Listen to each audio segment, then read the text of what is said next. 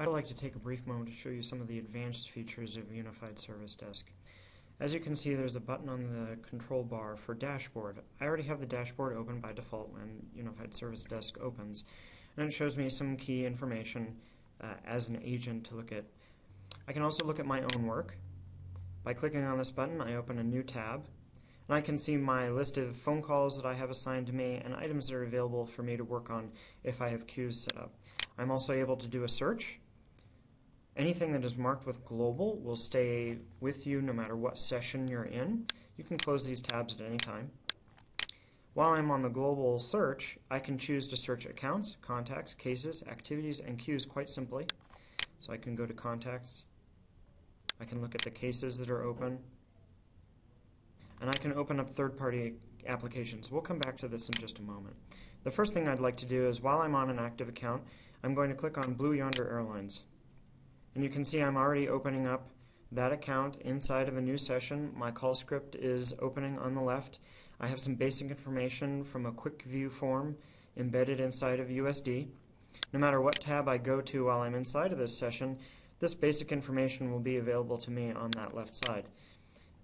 The first step on my call script is to select the customer. While I'm on Blue Yonder Airlines, I'll select the answer, select the customer. And you can see what it's immediately going to do is, related to Blue Yonder, it's going to open up the primary contact related to Blue Yonder and all their associated cases. So I could quickly look at who it is I should probably talk to at Blue Yonder, look at all of their associated cases. I can change to look at all active or all in existence. I can go back to the account tab and I can quickly look at their primary contact, their full list of contacts. I can look at their active entitlements. I know that they have an opportunity that's open at the moment where they're looking to restock. And I'm also a little concerned about that opportunity because we have 2 recent cases that are still active.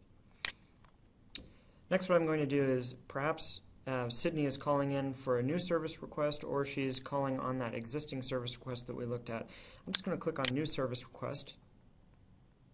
And you can see my call script has changed here, and I've been taken back to the Account tab. I'm going to create the case, and you can see a new tab has been opened, which is an incident, and it will fill in the customer and the contact for me already.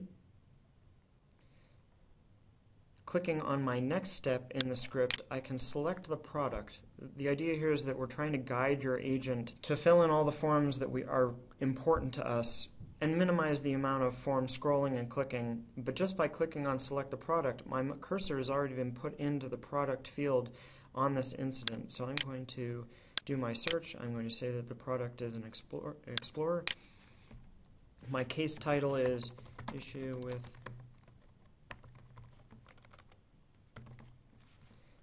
Explorer. I'm going to verify that there is an entitlement. I can see that there is a standard entitlement available for Blue Yonder, and we're going to apply the standard entitlement. In this case, they have 10 cases that are available to them in this time period, and this will consume one of their cases as soon as I create this new case. So I can save this. I can search for a solution. And when I search for a solution, it takes me into another string on the answers and questions on my call script. So the very first thing it does is it takes the title of my case and it does a Bing search for Issue with Explorer. I can also look in my knowledge base articles. You can see an Articles tab has already opened up. There are no published articles currently available, but I can look at all the articles. Many of them are in draft form, and I could attach these articles to this case. So search for a solution for the account. What this would do is it would bring my Articles tab into focus rather than me having to browse over to here. I'll go back to the All Articles. I'll double click on my article to select one to open it up. What I can do is I can go back to my call script, and you can see there are multiple call scripts available. I'm going to go back to my New Service Request for Account, which brings me back out of my branch. I can send an email straight out of CRM using templates that are pre-created for me as an agent in CRM. I can resolve the case, and it'll automatically change the status of the new case that I've created to resolved. Because my cases updated. I can't update my notes anymore. And if I'm done with this session, I can close it, and it will close out all of my windows so I don't have to close them individually or worry about coming up here to close this session. If another call had come in, or if I do a search for, let's say, a contact,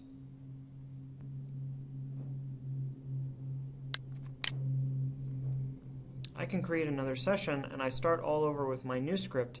I haven't lost my after a call or after contact work items on Blue Yonder, so I can come back to that to update my notes and close out some windows. But while I'm on the call with Conrad, I can start a whole new process. Aside from just in-contact integration functions and the advanced power of Microsoft Dynamics CRM, I'd also like to show you how we can bring in some of the third-party applications. So I currently have an ADatum Corporation account session open.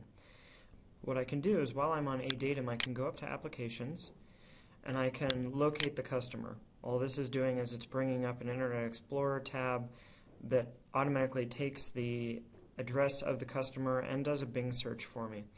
While I'm on the same session, I can also go in and I can go to a customer information system.